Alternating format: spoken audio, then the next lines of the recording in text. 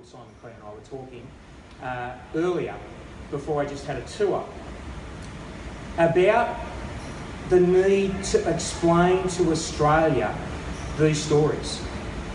You know, the fact that you can have people stand up and say, we don't understand what innovation means, and not understand how important it is to our future, is a challenge that Sarah and I must overcome.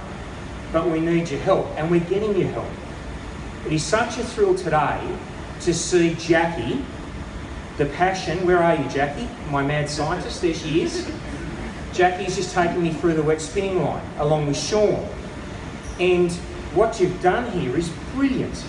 Not just taking something on a mass scale and taking it down to a test facility, but to along the way partner with the company that has made this overseas, to patent the intellectual property on the mechanical side of the fence, that gives you the flexibility to adapt that for different environments and test things before they go to scale.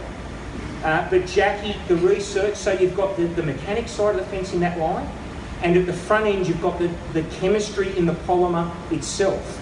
And, you know, my very back of the envelope, the bigger the polymer, the stronger the fibre, the lighter you can make the carbon fibre moving forward, and the less fuel it will take to power whatever it is that fibre builds, be it an electric car, be it a motor car, fuel car, or be it an airplane, a spaceship, whatever it may be.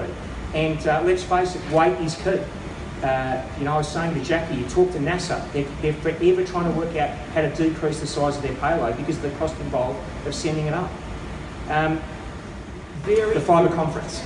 So already, Jackie has just explained to me that she has had interaction with Russia, and we're doing things better at this test facility than they are, and they're catching up in 3 weeks' time. So not only, I mean, we're launching this today, and we already have world trade opportunities starting to present themselves.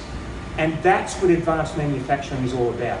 Let's face it, if we are, and I know I'm preaching the converted, if we are to compete in manufacturing, the more we can use the 6 inches between our earlobes, the better we will be moving forward. To everyone involved, CSIRO has a strong and proud track record of commercialising science.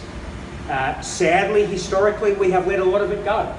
However, under Keith and his team, there is a new paradigm, and the National Innovation and Science Agenda empowers CSIRO and Larry Marshall and all the team, from Larry down through Adrian Turner and Data 61. Everything we are doing through the National Innovation and Science Agenda is aimed at what you're seeing today. To everybody that's been involved from start to finish, I say a most heartfelt congratulations.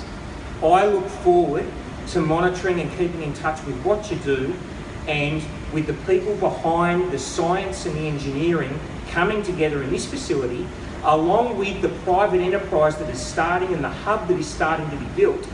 You know, I was at Quickstep half an hour ago. They came here 15 months ago with 1 employee.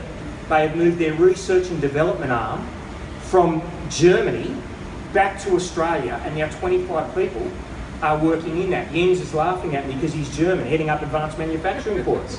You know, they're the stories we need to tell Australia. Germany is seen as the doyen of advanced manufacturing, and 3 minutes from here, you've got an R&D facility that was in Germany 15 months ago and is here today.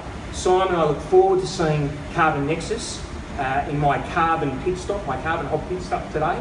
But to everyone, I really am excited, and I hope you can hear it in my voice, about what you've achieved to date, but more importantly about what comes in the future. I will, and Keith gets this, I do need your help moving forward.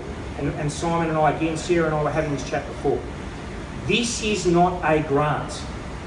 I hate the term grant. This is a $1.6 million investment.